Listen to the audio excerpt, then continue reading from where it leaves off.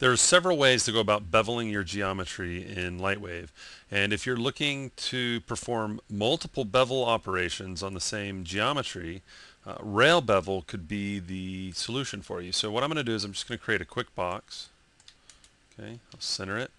And say I wanted to end up with something like this. I'm going to hit B for bevel, and I was going to do multiple bevels, but I had a certain profile that I wanted to work with.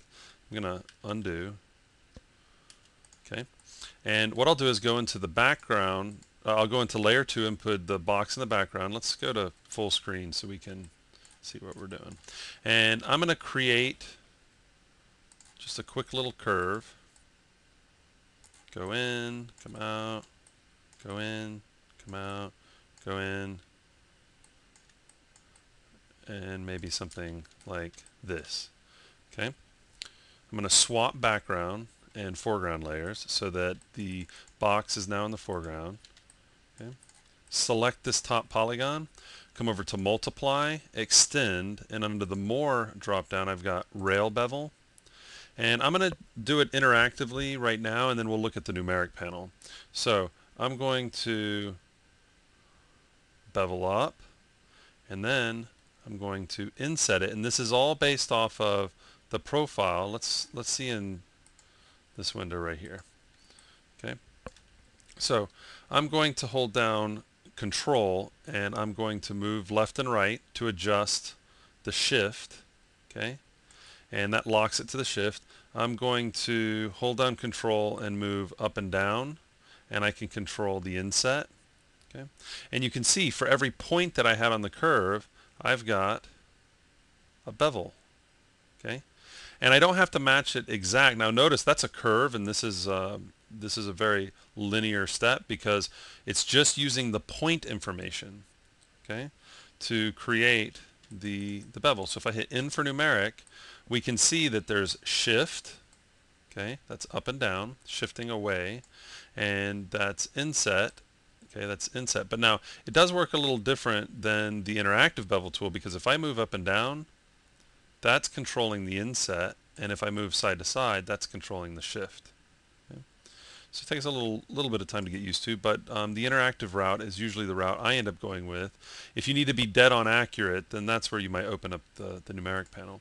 So what I'm going to do is take a look at, now that's a curve.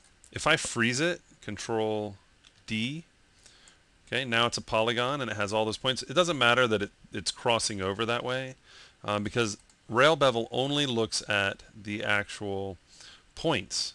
Okay, so if I go multiply, rail bevel, I'm going to hold down Control and drag to the right to shift up. Hold down Control and drag up and down. And now, instead of just a few points, it's using all the points that make up that curve. Okay, let's go into this window. See, it's using all the points in the background, so we have a lot more bevels going on. Okay, now here's the interesting thing, I think. If we go back, I'm just undoing, come back here and hit K for kill and just leave the points. And if I select my poly and go to rail bevel and shift up and inset, I don't even have a poly or a curve back there. It's just points. It's reading the point order, so it's in the order of which the points were created.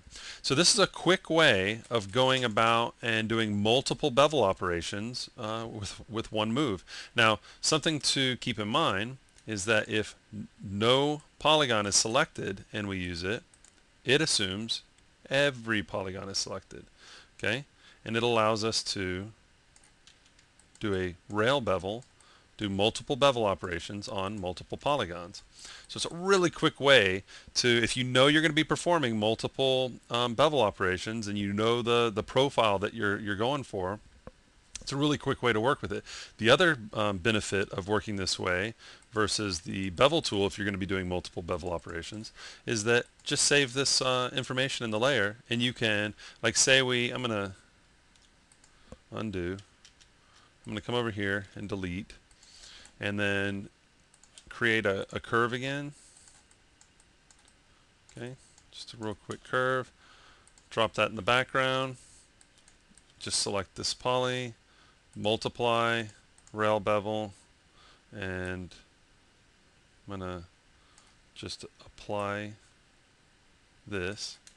And I go, yeah, I really like that. If you save this curve, you could use it on future projects or future models to get the exact same profile, because we can come back over here and use it over here at a later time. Okay, so that's one benefit. You're able to save the steps that you're going to use for multiple bevels.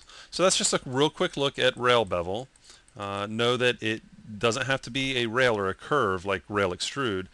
You can just have points, you can have polys, it can be points off of a piece of geometry, but the important thing to know is that it's the point order, and you can get multiple bevel operations in one click.